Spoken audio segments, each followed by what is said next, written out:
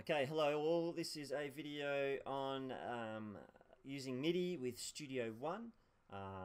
It's really aimed at my students, teaching them how to compose things using Midi and then transfer it into notation so they can submit it to their teacher and get notes out of there as well.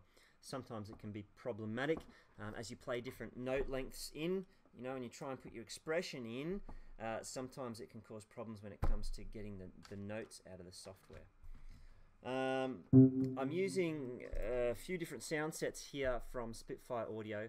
I've got this Labs piano which is free, and then I've got these strings ones which are part, and woodwinds and brass which are part of the Albion One, and they sound absolutely amazing, and I'm going to use those for now. I'm not deliberately putting a plug in for them, but there you go. Alright, so I'm in Studio One. When I click on these, I can get the different sounds from my Midi keyboard. Oh, I'll hold that up for you. Just a cheap little Midi keyboard. I'm also going to be using this wheel here as a bit of Midi input, which works really nicely with Albion One, as you'll see. So let's just see what I've got here.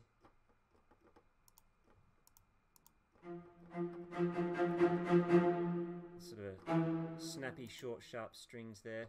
I'm getting nothing out of this one at the moment. Let's find out why. I've got to pull things up onto this display so you can see. That'd be why. Another sort of detached strings, or spiccato that is there. Let's keep going. See, what I really want.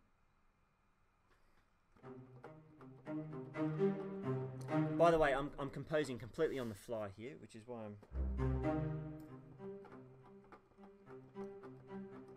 something like that might do. Now, if I go into the instrument options, with Midi, quite often you can set it to take control of different parameters. So what I'm going to do is I'm going to set this little wheel here to control maybe expression dynamics, maybe both. Sometimes I set that one to both. The way I do that is I right click and go Learn Midi Automation, and then you wiggle it and look, woo, it moves that up and down. I can do the same button on expression and it moves both of them at the same time, which is very handy for this particular software.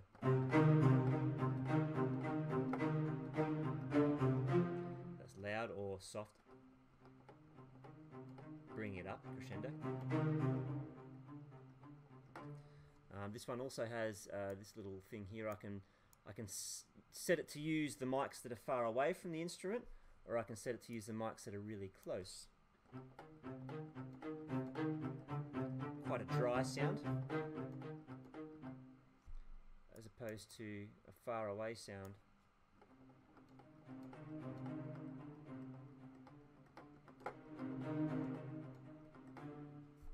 There you go. Okay, so that's using Midi to adjust those settings in Albion One. I don't want to get too much into Albion One because you may not have it, you may not want to buy it, but that's what I'm using, just so you're aware. And I'm going to start composing. I'm just going to make something up here on the fly. I'm going to use an ostinato, so I'm just going to put that basically underneath my song and then compose on top of it, and then we're going to look at getting it down to Midi. I need a metronome set up. How fast was that? So I'm just clicking on the word tempo to about the speed that I was playing at. That's giving me that tempo there. That is fine. I'll need a metronome. Whoa. How about 4/4 timing? Will be just fine.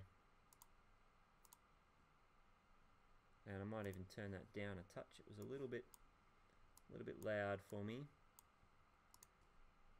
Go to the start.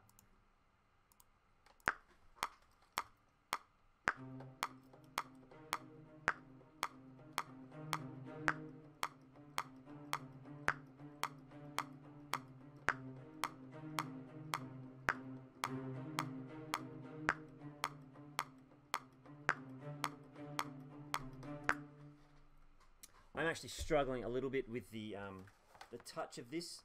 Isn't the greatest. If you've got weighted keys, go for weighted keys. Weighted keys are good. Alright, there's my little ostinato.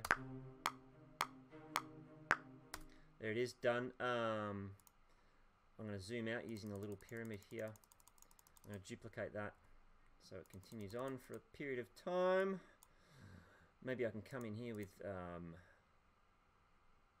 brass, because I like brass. French horn, among other things. I'm just going to jump back up in here and learn that MIDI again for these. I actually need long notes.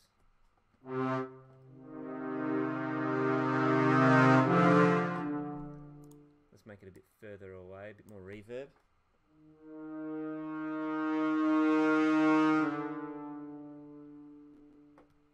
Let's try something like that. Alright, here we go.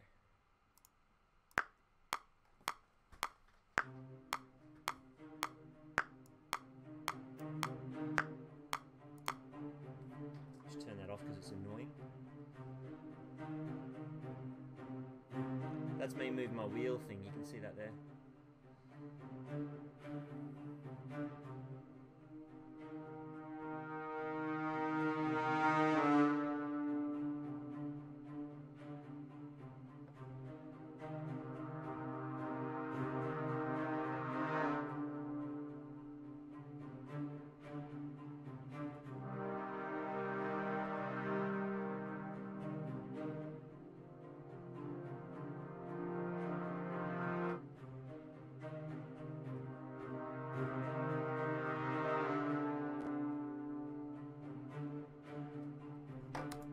And that will do. Okay, so we've got a little bit of a melodic snippet there on top of an ostinato.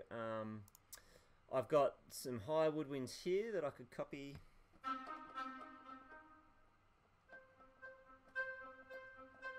Might go for those octaves. Again, I just need to reset my MIDI up to learn this here. Boom, there's one. There's the other.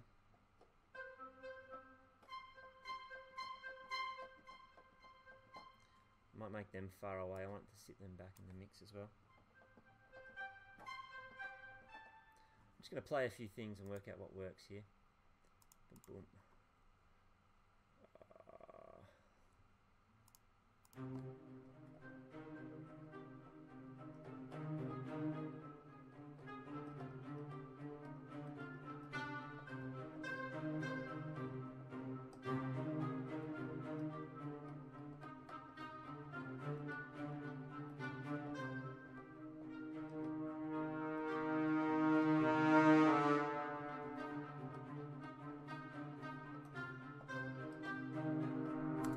Definitely going to do this one to the metronome because it's a little trickier with the woodwinds. Sometimes I find. I might even bring that up so that you can see. Oh no, it doesn't bring up the keyboard. That's all right. Here we go.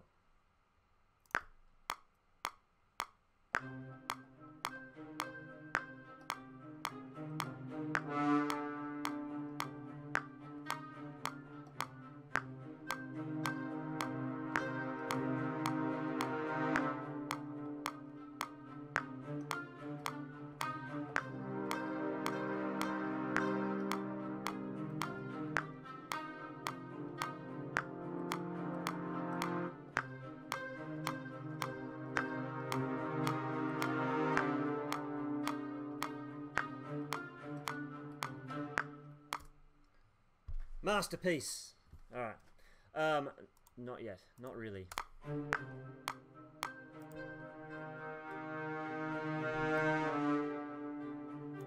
Brass needs a bit of compression on it, doesn't it? Comes up a bit too far. Oops. All right. So what you can do now with your MIDI is if you double click on these, you can actually see the notes being played. And if you look at them closely, with these being bar numbers and these being the beats within the bar, you can see that I am not always on the mark.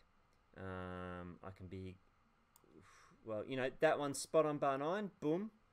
And then the next one is just a little bit in front, it's pretty good. That one's spot on, that one's a bit in front, that one's a bit in front, that one's a bit in front, that one's a bit in... So I do tend to play in front, and I think it's because this woodwind sound, it just takes a moment to sort of come on. So that's what happens. So You can use a thing called Quantize, which tries to put the notes, boom, straight on the beat, which is good for notation. It's good if you're close and it does put them on the beat. So let's have a look at that.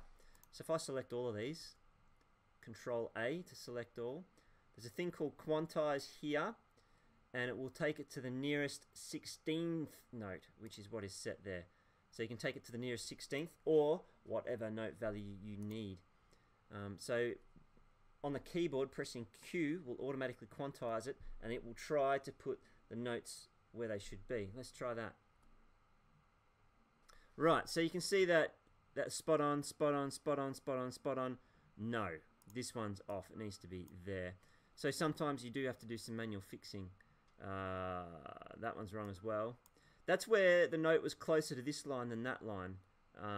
You know, where my timing was off, and it's corrected them in the wrong way. And then you have to fix it up a bit. If you don't fix it up, it's going to be messed up when you try and get it to notation. Alright, I'm going to go back a couple of steps. Boom, boom, boom, boom. Boom. Now these are... Dun, dun, dun. They're on the quaver, so I could probably go to the nearest eighth and see what happens there. Select all, quantize. Now this is looking a bit better. There's one off here. Ooh, don't want to do that. Just grab that one. But other than that, something weird there. That's just an extra one. Delete him. Other than that, we are pretty darn good. Two off there, isn't there? Let's take them back. And now when I put this in my notation software, I should be pretty much spot on. The other thing is the length of the note, and you can go through and you can make them all the same length if you want to. Remember, doing this is sort of dehumanizing it a bit, and you lose some of your expression in the sound as well. So you got to think of your objective. Is it, I want this to notes, or is your objective, well, I want it to sound good on here, and I want it to notes. So you got to go in between. I'll probably leave that like that. Let's look at our French horn. So looking at our, or low brass rather, I should say. Looking at our low brass, that's pretty close. You know, that's pretty close to the start of that note value. I'm inclined to leave it. Notice how the notes connect or cross over there. That's because I was playing legato. There is actually a setting which makes your notes legato, which can be very handy in Studio One. But this is already pretty close. I did a lift up there. I did a triad there with the brass. I find in MIDI you do a triad in brass, it starts to sound a bit, I don't know, 70s synthy.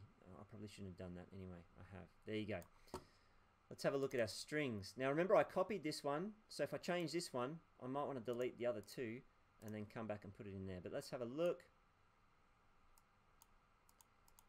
I'm sort of pretty close with that. Again, just playing a little bit ahead. Do you know what? I'm going to leave that one so that you can see, when we take it to notes, you can see then how it looks in the notation. So now what we need to do is save as, I think. I'm playing a bit on the fly here. Save as to MIDI. Beautiful. I'm going to save that to my desktop. Demo composition.midi, save, bang.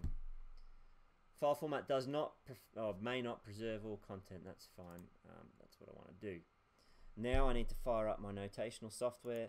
I'm going to fire up two. I'm going to fire up Sibelius and fire up MuseScore, which I have installed.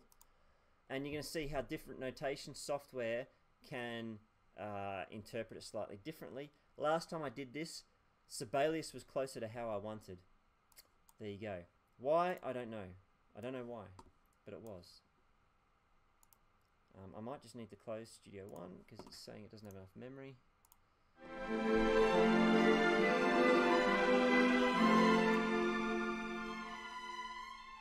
Yes, yes, we know. You're firing up.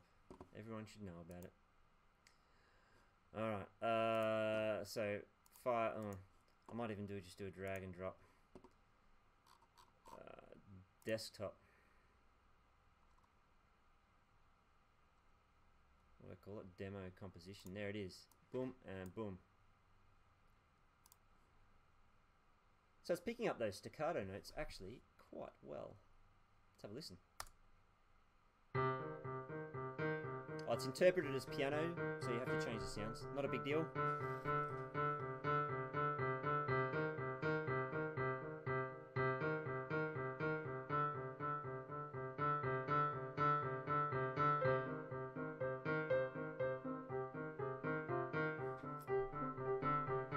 Okay, so you can see at the start it was pretty damn good, and then we got to this and it's like, oh, what's it's tried to put it on a different stave, and well, okay, so there might be some fixing up to do there manually.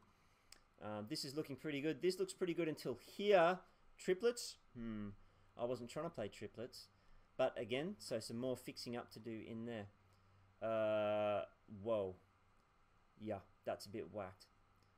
Let's have a look at our other page if I can. Let's get rid of this thing, I don't want it. Here you can see those legato notes where I've crossed over and I've held those notes on. You can see how MuseScore's interpreting it here. It's not how I intended. So some fixing up there to do. The bulk of it here looks pretty good, but again, some triplets. So you can see the composing process was much quicker than plugging notes into the stave. But afterwards, there is some fixing up to do depending on how you quantize. Alright, Sibelius, let's see what you think. Boom. Blah, blah, blah, okay. Just leave everything as defaults for now. It's come up on my other screen, I'll drag it up. Okay, so there's some octave issues, but let's I'm not even sure what octave I did that in now. Let's just go. Let's make it a viola. Strings, viola, alto clef. Yeah, that looks tidy. Let's hear it.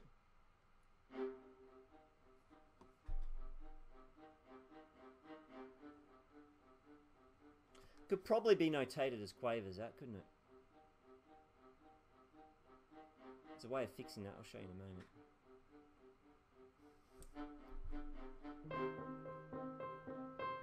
It's interpreted my woods as piano, but that's an easy fix. Alright, see how in some spots, perhaps where I've held the key on a little bit longer, it's interpreted it as a quaver as opposed to a semi-quaver here. Now last time I did this, Sibelius did a much better job of picking up and putting to notes what I had played, I thought. This time round, it actually looks like MuseScore has. So worth checking both, but it is highly dependent on your decisions when you quantize and when you set the lengths. So maybe once you've composed a piece, you save another copy, and then you can actually, in Studio One, set the length of each note so that they are all quaver length, and that might improve this a little bit. If I go back to the start, Sibelius has this cool thing on the numpad where you can, if the num lock is off, I think it is, you can select what note value that should be. So if my numpad's on and I press 3, 2 on it, yep, so 3 is a quaver, boom. And suddenly you're looking at something pretty damn tidy. Yes, so there's still some triplets to fix up, but you know, that could be as easy as copy and paste from a bar that worked. We've still got this one here. I can do the same thing. 3, and bang, we got quavers. Obviously, you might not want to select the whole part like that. You might just want to select a few bars, and bang, you've got them into quavers. But you can see, whilst there's still some fixing up to do, a lot better than plugging the notes in.